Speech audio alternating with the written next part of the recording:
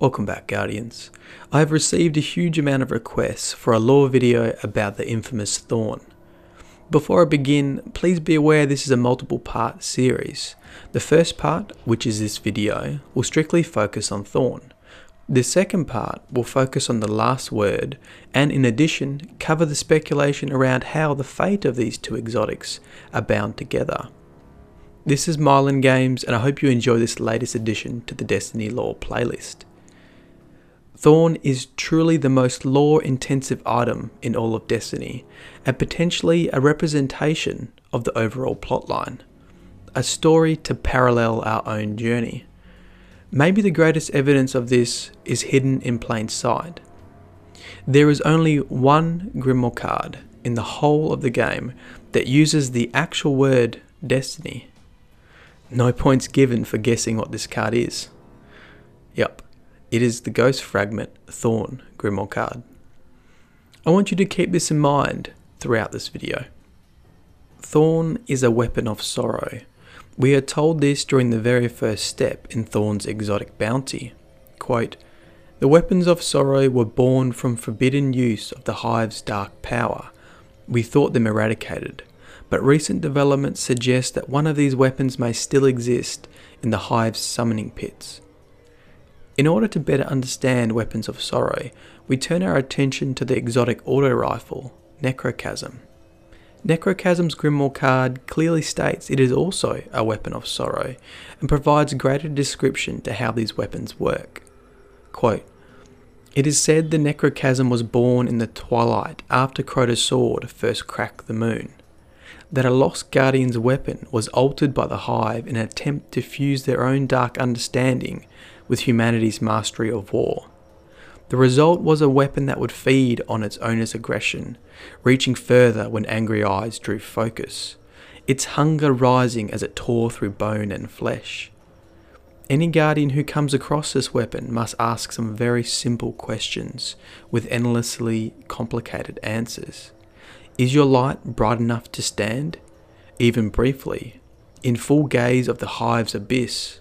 Can it handle what has died and been reborn in those shadows?" It appears that weapons of sorrow are alive. They hunger for bone and flesh and feed off the aggression of their owner. The Necrochasm Grimoire card also provides a timeline to the first appearance of these weapons, that is, after Crota took the moon. It also emphasises that it was a combination of Hive sorcery fused with human technology.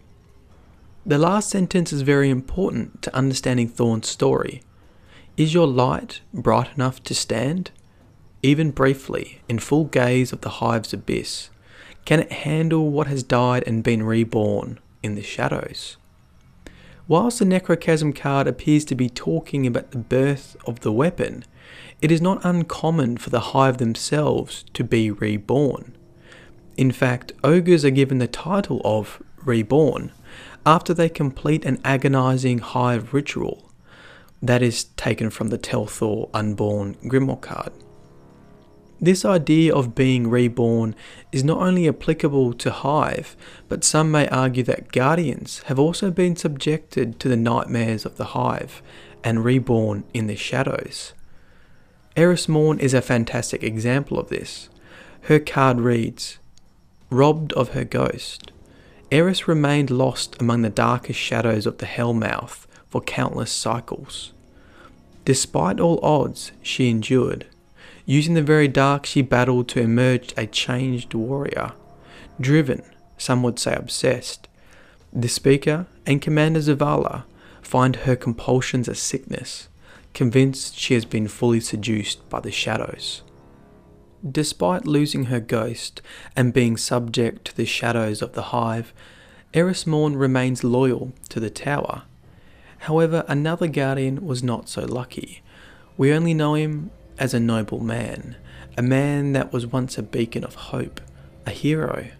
However, he eventually succumbed to the shadows and was reborn as Dredgen Yor, ruling with his notorious Thorn by his side.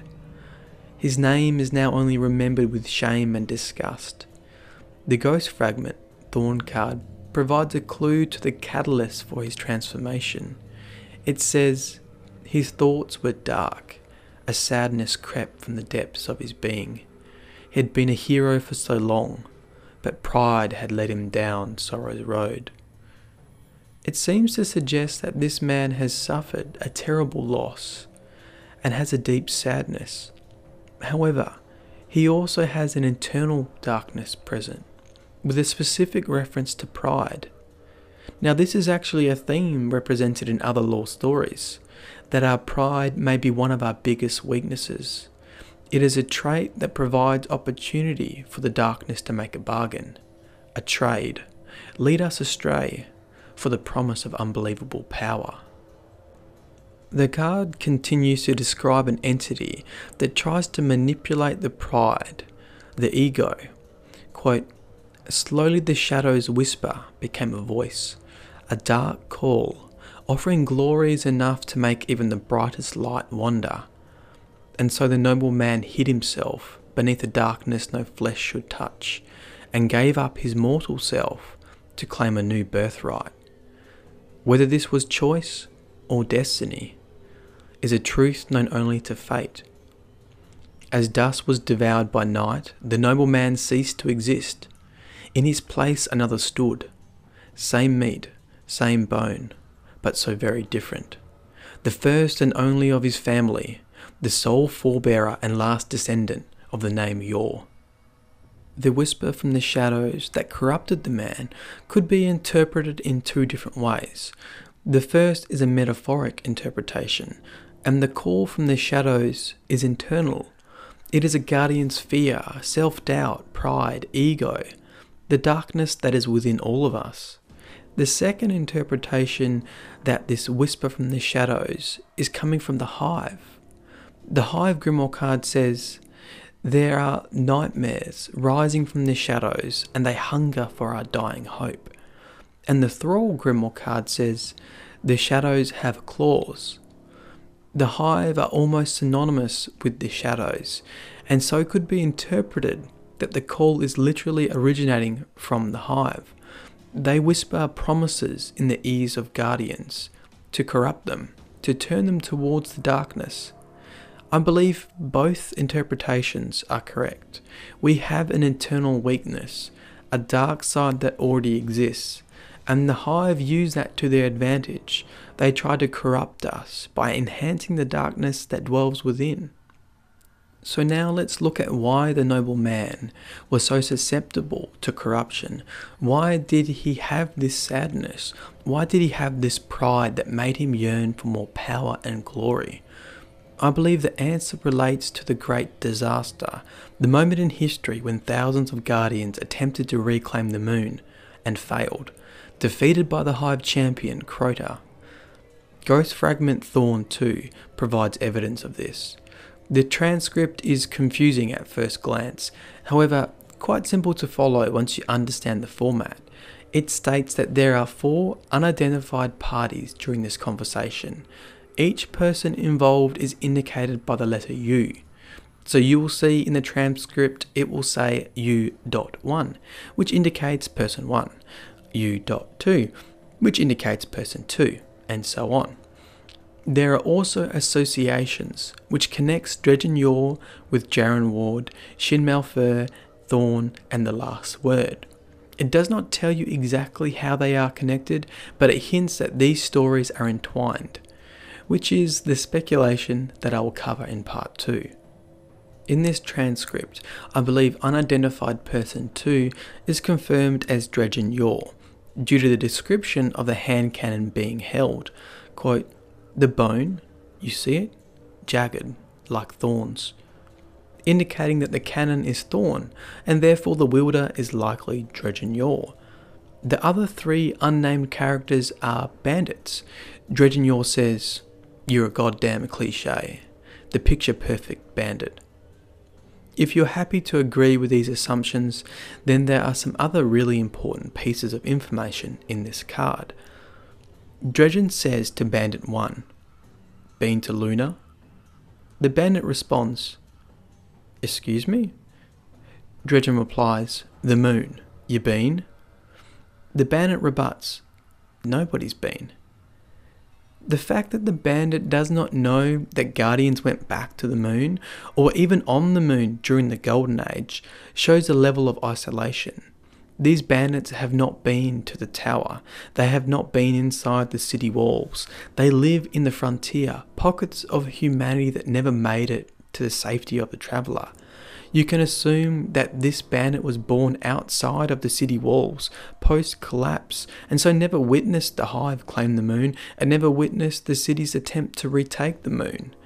However, although not specifically said, Dredgen Yor hints that he has been to the moon in this conversation. So here is the speculation. The nobleman was there for the great disaster on the moon. He witnessed thousands of Guardians fall to Crota's blade. That is where his internal darkness began to stir. Sadness developed from seeing his fellow comrades fall in battle. Pride was exaggerated by the thought of revenge. The nobleman became hell-bent on increasing his power to destroy the Hive. What the nobleman did not realise was that these emotions that drove him would be his greatest weakness. They would open the doors for the whispers of the Hive. We don't know how the Hive communicate with Guardians to corrupt them.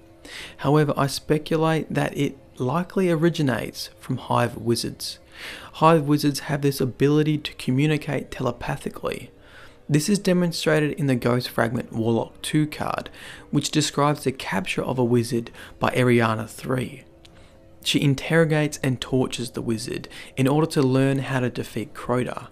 In defiance and refusing to provide information, the wizard communicates telepathically with Ariana 3 and shows her a vision of Crota impaling Guardians upon his sword. On a side note, Crota's sword shares similar characteristics with the weapons of sorrow. Like the weapons, the sword is described as being hungry for the light of Guardians. The Ghost Fragment Hive 2 Grimoire card also provides greater insight into the power of wizards. It describes the torture of a Guardian. Quote, "My own light flickers. They took me down into the dark, past tiers of massed hive. More than we believed could exist, past writhing worms that they swallow whole. I saw the ornaments of war. I am weak, so weak. They have clamped me to this spire, whilst the black foulness eats my light. The wizard comes now, and then to probe with her scaly claws into my systems, to inquire about my making, the city, what I have seen. I erase and dump as quickly as I can. They will learn little from me. But I am studying them. I know. Pain. Always pain. The wizard is near. I feel her presence as a rip and a knot in the world. She tells me things that I immediately forget. I am too small to hold the vastness of them, or the terror. I am fading. I have no more that it can take. With my last light, I say to the city, war comes again from the moon. This time they want Earth. Prepare. Once again, we see this ability of wizards to manipulate the mind of Guardians. We are also introduced into the idea of these parasites, these worms. That is a story for another time and another lore video. Whilst this card is not about the nobleman, the question is, did something similar happen to him? So I speculate that the nobleman had some form of contact with a wizard on the moon, during or immediately after the Great Disaster. The level of contact is obviously complete speculation. Did he fight a wizard during the battle and the wizard played mind tricks on him? Did he stumble upon a Hive ritual site? Or was he simply stranded on the moon post-battle? We know that it is possible that some Guardians were stranded, with evidence from the Ghost Fragment, the Ocean of Storms card. This says that after the loss, the Vanguard removed all assistance from any operations on the moon. Regardless, I do believe that the nobleman had some form of contact with the wizard, and the wizard used those emotions that were born from the atrocities of the Great Disaster to her advantage. There may be more evidence of this contact, Within the steps required in Thorn's exotic bounty and the flavor text of Thorn, Thorn's exotic bounty basically has us enter the summoning pits, a place where Hive are reborn through torture and torment, and in that pit we encounter a wizard, Yor. I'm sure that this wizard has something to do with the nobleman's story because of the similarities with the name, Dredgen Yor, and the simple fact that this is part of the exotic bounty. Thorn's flavor text says, "To rend one's enemies is to see them not as equals, but objects, hollow of spirit and meaning." 13th understanding, 7th book of sorrow. The word rend means to rip apart violently, or to cause emotional pain. This appears to be a characteristic of Hive rituals. They are torn apart and reborn, but they are hollow. You have probably noticed when you kill Hive, they fall to ash. There is nothing to them. When you kill Vex, they spill the milky white fluid, the radiolaria. When you kill Fallen, they expel ether. When you kill Cabal, fluid and gas comes from their suit. When you kill Hive, they dissipate into ash. Here is some more speculation. Like all good sorceresses, the wizards keep their ritual secrets in the Book of Sorrow. They perform these rituals to rebirth the Hive, hollow of meaning and ready to be filled by darkness. Is it possible that the nobleman ventured into the Hive summoning pits and witnessed Yor conducting one of these hollowing rituals, and without knowing, the nobleman was affected by the ritual, set upon the path of sorrow, a cycle that would hollow him and consume his light? Another speculative theory could be that the nobleman stole a page from the Book of Sorrow, the 13th understanding, hoping it would contain the secrets to the Hive, the secrets to their destruction, so that he could revenge those who had fallen during the great disaster. There may actually be evidence of this in his conversation with one of the bandits. In Ghost Fragment Thorn 2 card, Dredgen Yor says to the bandit, "Do you have nightmares? Ever seen a nightmare? Ever open your eyes and realize the horror wasn't a dream? The terror wasn't gone? I've seen nightmares. They live in the shadows. They've been watching. I thought, it's foolish, I know. But I thought I saw a way. Then maybe we could win. Maybe we could survive. But once you step into those shadows, it's so very hard to walk in the light." It seems very plausible that the nobleman was trying to find a solution, a way to win against the Hive. However, he could not resist and was corrupted upon entering the shadows. Something had been set in motion. It fed into his dark side, and there was no stopping the corruption spreading once it had been started. This would not be the first time that a guardian has attempted to discover Hive sorcery and use their own powers against them. The nobleman almost parallels Tolan the Shattered. Whilst Tolan was considered mad after discovering the secrets of the Hive, I do not believe he was corrupted like the nobleman was. In fact, many cards refers to how acutely aware Tolan was of the ease of being corrupted by the Hive. The Blades of Crota Grimoire card reinforces this. Tolan says to Vel in Ariana 3, "Death is nothing compared with the shadows." He then says, in reference to wielding one of the dark swords, a weapon of the night, "When you have your hand around the hilt and their ash under your boot, you might change your tune, hunter." This is a reference to the corruption that occurs with wielding Hive weaponry. Toland is well aware that the weapons of the Hive hold great power, however they can easily corrupt a guardian. The weapons are almost parasitic. They feed off their owner, they feed off the internal darkness, the aggression, and also the light, until the wielder is hollow, just like the Hive. So now we move on to Thorn itself.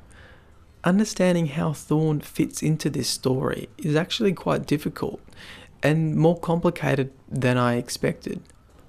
It is like asking who came first. Did the nobleman transform into Dredgen Yor, influenced by a wizard, and then create Thorn? Or was Thorn already there, being a weapon of sorrow, linked to Hive sorcery, linked to the wizard? It was a catalyst for the transformation, whispering in his ear. I believe it is a bit of both, and there is evidence for both. In the ghost fragment Thorn 2, Dredgen Yor says to one of the bandits, "Didn't find it, made it," in reference to Thorn. This is obvious evidence that he actually made Thorn. However, the ghost fragment Thorn card says, "On his last day he sat and watched the sun fall. His final thoughts, pure of mind, if not body, held to a fleeting hope. In his first moments as a new being, he looked down at his rose and realized for the first time it held no petals, only the jagged purpose of angry thorns." The key is within the last sentence, the specific use of realized for the first time. This implies that his weapon was always Thorn.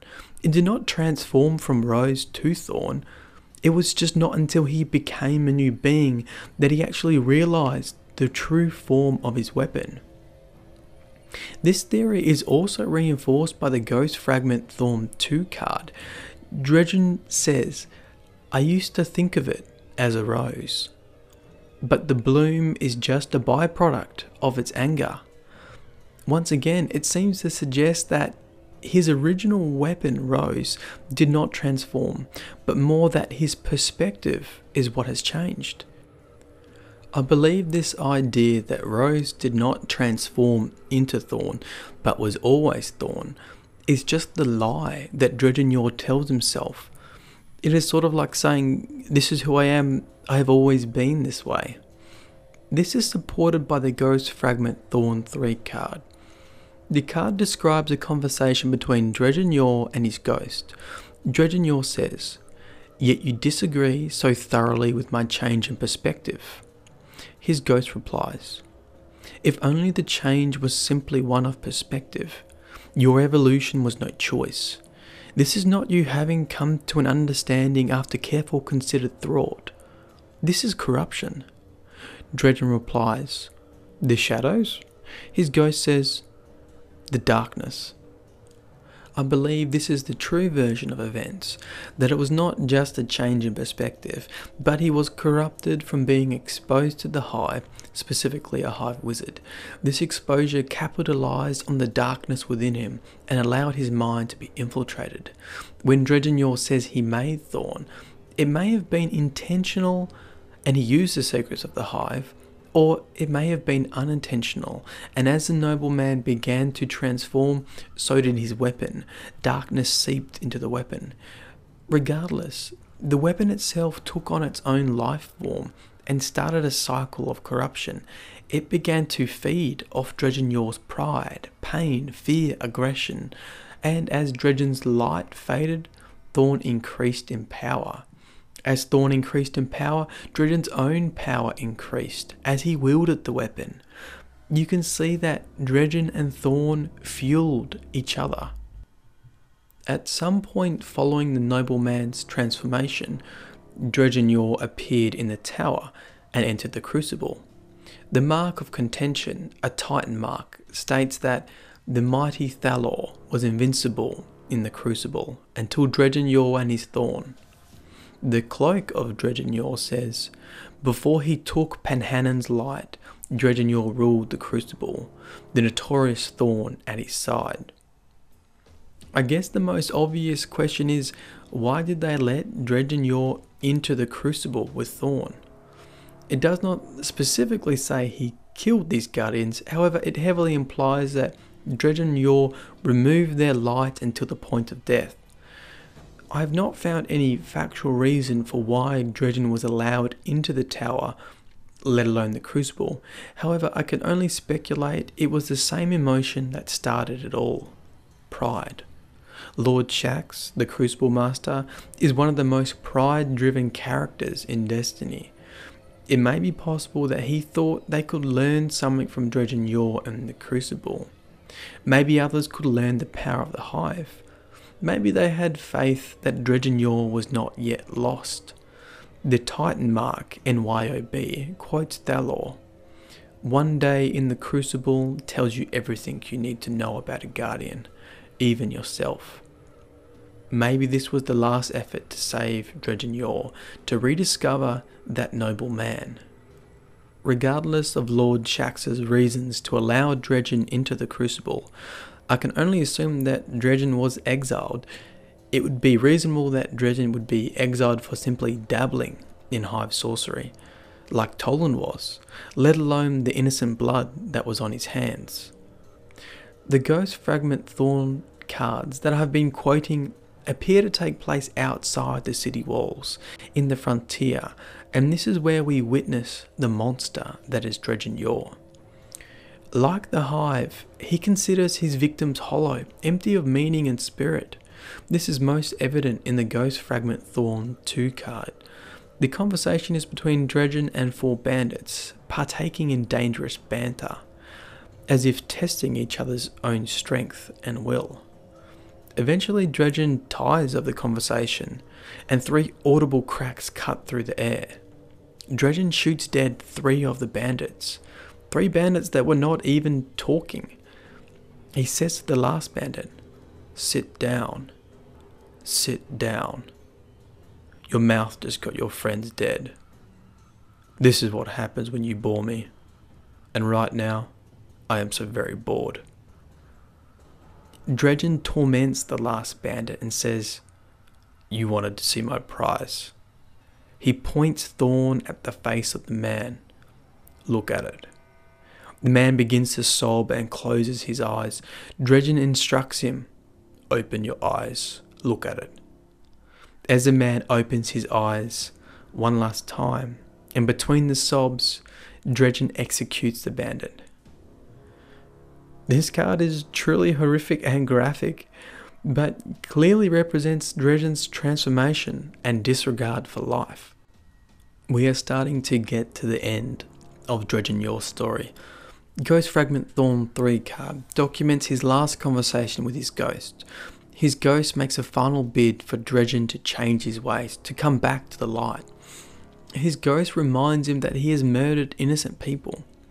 Dredgen claims that innocence is a matter of perspective and threatens to carve the light from his own ghost, leaving the empty carcass of his first and last friend in the dirt. His ghost finally realises that the noble man is lost once and for all, with a frightening statement from Dredgen. Dredgen says, the only reason why he would give someone hope is so when he preyed upon them, they would have more to lose. Their pain would be greater, their screams more pure. The ghost finally realises that the noble man is truly dead, and only Dredgen Yor stands in his place. The last piece to this story comes from the flavor text for the last word. It reads, "Yours, not mine. Renegade Hunter Shin Malfur to Dredgen Yor." This is the perfect spot to end this episode for Thorn, and part 2 will cover the last word, so we can see how Hunter Shin Malfur came to be the owner of the last word, and why he faced Dredgen Yor. Before you leave, you know that I like to reward those viewers who stay to the end. Now I have saved one other piece of evidence for this moment because it contains spoilers. This information is taken from some of the dialogue said in the very first mission of the Taken King. If you do not want to know anything about the first mission in the Taken King, then please leave now. You likely already know that in your first mission in the Taken King, you'll travel to Phobos, one of Mars's moons. You likely have heard Commander Zavala providing instructions during this mission. However, I recently watched a longer playthrough that had been leaked, and there was another character that provided instructions, and this was Eris Morn. As you enter the Cabal firebase, Eris Morn says this: Something has drawn us here. I hear whispers in the dark, fingertips on the surface of my mind. The whispers are louder. I will endure. This provides evidence that these whispers of corruption, whispers of the shadow that corrupted Dredgen Yor, is not only coming from the Hive, but has originated directly from the Hive god himself, Oryx. When you enter the Taken King, ask yourself this question: is your light bright enough, Guardian?